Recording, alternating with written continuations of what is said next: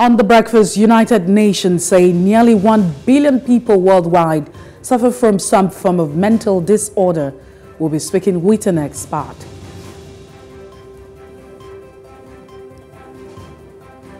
Also on the breakfast, the Oyo State House of Assembly approved the appointment of Adebayo Lawal as a new deputy governor following the impeachment of Rauf Olayin.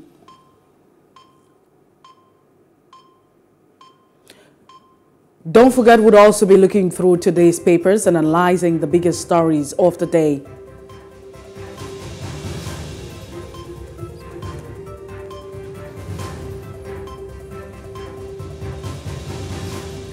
Welcome to the Breakfast in Plus TV Africa. I am Messi Boko.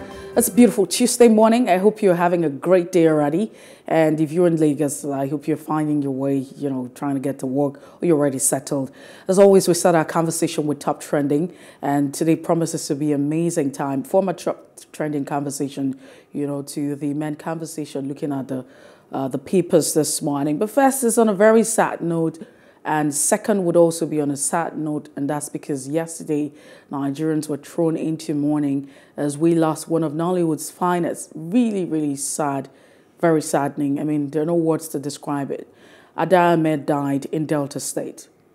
Now, she's a Nigerian actress, if you don't already know. She spent more than 20 years working in the film industry.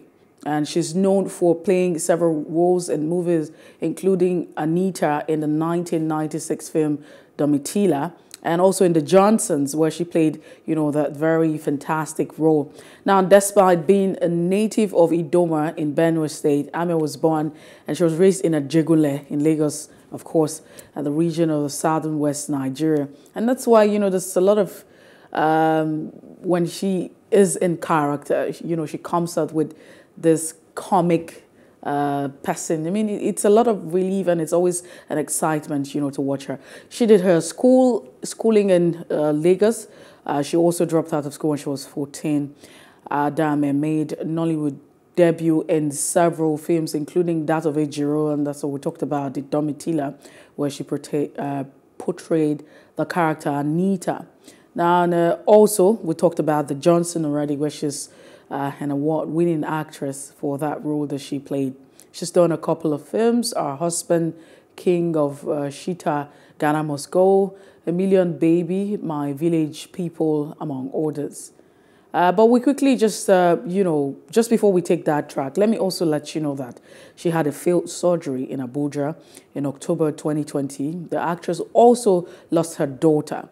Now, Ada Ame has been going through a lot, and that's because recently she posted, video of her going through some mental illness and difficulties shortly after she lost her daughter, who was also described as her best friend and everything. Can you even imagine what she would be going through? Well, let's quickly take a look at this, track where she talked about her mental state. It's taking my life. I'm not going to die. We'll get over it. We'll get over it.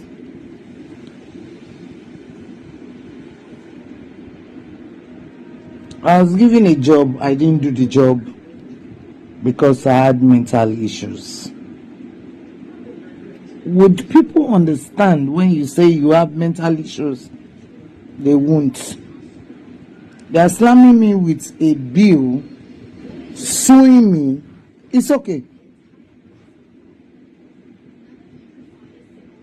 It's okay. And of course, still on top trending, Nigeria also lost another actor. It was also a very sad day for Nigerian SolaOnayiga. It was a seasoned Nollywood performer best known for her roles as Ireti in Kitchen Practical. Now, following her appearance in Kitchen Practical, she went on to star in other Nigerian television drama, including Jamaji. That's a recent one. I'm sure you probably would have seen that one. She's played several roles as wives in the Nigerian sitcom Fuji House of Commotion. She also created and led by, that movie was created by Amaka Igwe. Now, the program was riff on the Checkmate soap opera from the 90s. I mean, if you remember that one, that's a familiar face right there. And although the actress was brought to the ICU session of Lagos State University Hospital 2 weeks ago because, I mean, it was also said that she wasn't feeling too good, no cause of death had yet been identified or made public. So it's been a lot, practically. But in all of this, this is what I would say. I know that we live in a culture where it's not very prominent for us to celebrate those who are alive. Usually, we always wait for people to be dead before, we go out with all of the accolades. And I'd say to you, it's important for every time I have an opportunity, to be at a birthday celebration. And I'm probably maybe, coordinating the events maybe as a compare or I'm just being made to, make a comment or give a speech. I always say it's important that we take care of the living. It's important that we celebrate those who are alive.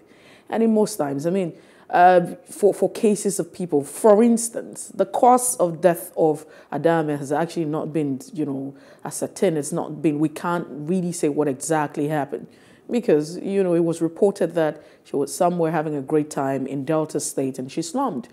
And of course she died, but you know what happens when someone slumps. Usually it's always attributed to maybe probably a heart attack or what have you. We're waiting for an autopsy report. Hopefully that's also been carried out and we understand what led to the death. But for people around us, it's important that we understand that, life can be very fickle. As long as we go about our businesses, we can be busy. We can be so busy, engrossed with ourselves and our businesses. But let's not also forget to be kind to another human. Humanity is important in the course of our interaction with people. Let's deal with them, understanding that they are human. And always show kindness as much as you can. There's support system. The church is there. So if you belong to a church, you expect that, support system would be there, the family, friends, and what have you, different organizations. Let's just be there for one another because you never can tell. And let's try to celebrate people and support them when they are alive and not necessarily say all of the beautiful things when they are dead. So as much as you can today, tell someone something nice. Let them know how much they mean to you or what they are to you while they are alive and not when they are dead because they might not really be there, to enjoy all of that. But that's it. We'll move away from that. The IGP has ordered the probe into Portable's claim of founding 1 million boys. Now, if you live in Lagos, you would understand prior to the time where you had the hashtag EndSARS and the pandemic, it was really, really, dramatic. It was really a traumatic situation. A lot of persons had gone through so much. We take that track down, and when we return, we talk more. Láti ẹ̀kọ́ máa gbọ́ ṣó ti gbọ́ nípa àjà boys 1 million boys èmi ni mo jáde wò lọ́pẹ̀lọ́ sámínárì ìgbà ẹ̀ tó. Láti ẹ̀kọ́ máa gbọ́ ṣó ti gbọ́ nípa àjà boys 1 million boys èmi ni mo jáde wò lọ́pẹ̀lọ́ sámínárì ìgbà ẹ̀ tó. Unfortunately, we apologize for not bringing you the translation of what he said for those who do not understand the Yoruba dialect. Apparently, he's saying that he's the founder of, 1 million boys, if you know the 1 million boys in Lagos. And that's why I'm saying that if you live in Lagos State and you would, some parts of Lagos at the time where the COVID was, on top of the front burner and people were restricted, movements were restricted. We had all of the lockdown. It was a time where you had these boys terrorizing different parts of Lagos. I mean, it was a serious terror. People, marriages crashed, a lot happened. People lost their life because this group of persons made sure that they robbed, very well. They raped people. They did all sorts of atrocity. And if you have someone who's come out to claim that he is or, he's responsible for all of that or he founded this group, then I think it's an opportunity for the police to swing into action because justice must be meted. And it's important, it's a good thing that, the Inspector General of Police has also asked that there be an investigation to all of that. Away, you also find bandits honored with chieftaincy title. It's another one. And it just brings us back to the conversation where we say, how has the government responded, to the issue of insecurity in Nigeria? As much as you say that this administration has been big on security, that came on the promise and, came with a plan that, security, the economy and corruption would be their focus. But really, how do you explain for a person who's been on a wanted list? I mean, he's been, I don't know, how far can we be? How far can we fare as a country? But that's what it is. That's what you have. Those who've been declared wanted by the security agencies for committing all of this crime. And it brings us back to the conversation of why is it that because the people who commit this crime didn't fall from the sky. That's number one. They are not spirits. They are human beings. They live with us. They are Nigerians. Most of them have been confirmed as Nigerians. But what are we doing? Especially when, the power and what it takes to ensure that lives and properties are protected has been conferred on government. It's government's responsibility. I mean, it's natural. It's natural of every government to ensure that lives and properties are protected. And that's why government exists. But what do you find? You rather find those who have been accused or those who have been found wanted, been celebrated, exalted. They're having, they're being conferred with titles and they're being honored. They're now part of the society and they're moving like nothing really happened. We can continue like this and expect a different result if we say we want to tackle insecurity in our country.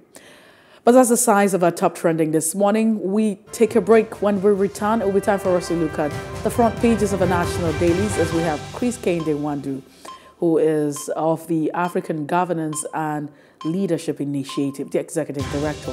Stay with us.